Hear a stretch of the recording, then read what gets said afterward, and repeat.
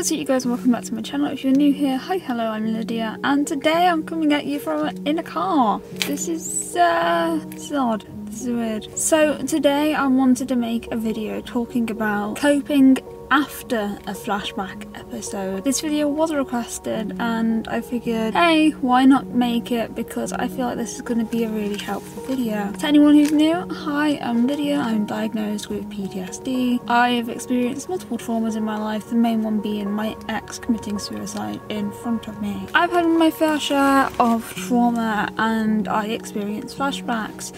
So over the years I've come up with a fairly okay way of coping now. So first of all, let's talk about what flashbacks are and how they affect people. Flashbacks can be anything sensory, so it can be visual, tactile, auditory. Someone's playing loud music because they're a dickhead. Flashbacks affect people differently. So what is a flashback? A flashback is a vivid experience in which someone relives a specific traumatic event, and it can feel as though that event is happening in that exact moment. Flashbacks are not like watching a video. It's not linear. It's not watching something from start to finish. It can be absolutely anything relating to that traumatic event. It can be a feeling.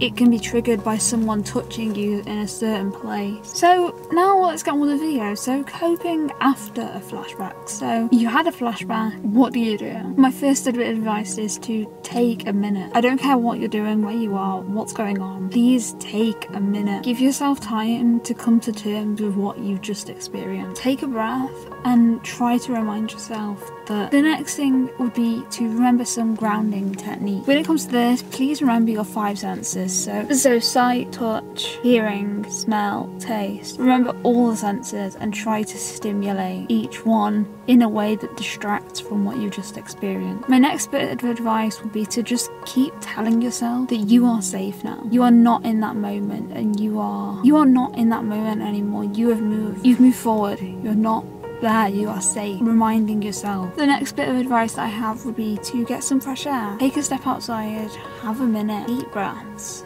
in, out. Focus on your surroundings, where you are, what's going on, how hot or cold it is. The next thing would be to journal what you've experienced. When it comes to therapy, it's quite hard to talk about what you experience in flashbacks, and something that I found helpful with my psychiatrist is I write everything down that happens, and that's been really helpful in the respect that I'm able to then hand it over. There you go, that's what I've been going through. My next bit of advice is, if you have them and you feel like you need them, take PRN medication.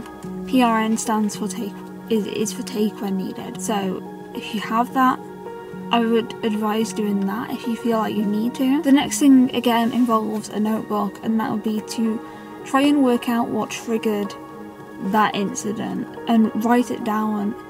The more you know about your triggers, the more you can prepare yourself and make yourself feel safe and put yourself in a situation where you just feel safer, because you know what's going to trigger you and you can avoid them triggers. You can work on them triggers.